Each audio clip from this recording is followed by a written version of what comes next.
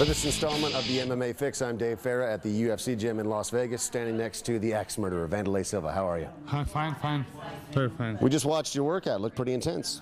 Yeah, now I have 3 more weeks for working, and for this I work more intensive, more my cardio and my technique. Explain the tape over the nose and the snorkel. Yeah, this is for the guy. I'm working and not have too much air, only in the mouth, now in the nose, and with this my heart needs to work more.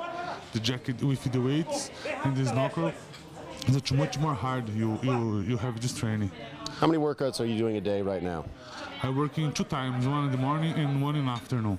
And the morning I training usually physical, in the afternoon I training fight.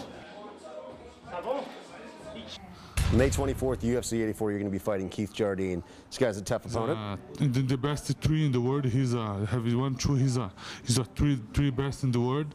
He win Chuck Liddell in the last fight. How do you expect the fight to go? End up on the ground or striking? I wanted to fight in the striking. Is my style and his style. Is what the public wanted to see, and everybody wanted to see I fight with him in the stand-up. But it's a MMA. No, I don't know if he wanted to fight with me or if he go to afraid of my punches. I don't know. Part of the MMA game, of course, is reflection on past fights and improving on your game. Watching the Chuck Liddell fight, what's one thing that you think you did wrong in that fight? Because my first fight in UFC, everybody wanted to see, oh, this guy is good or no good. Now I don't have more expression. I go into my second fight. I have more relax, but I'm training more because I go to fight with one guy, very tough too. And I'm thinking it's good to give a good show again, and good to give too much emotion for my fans one more time.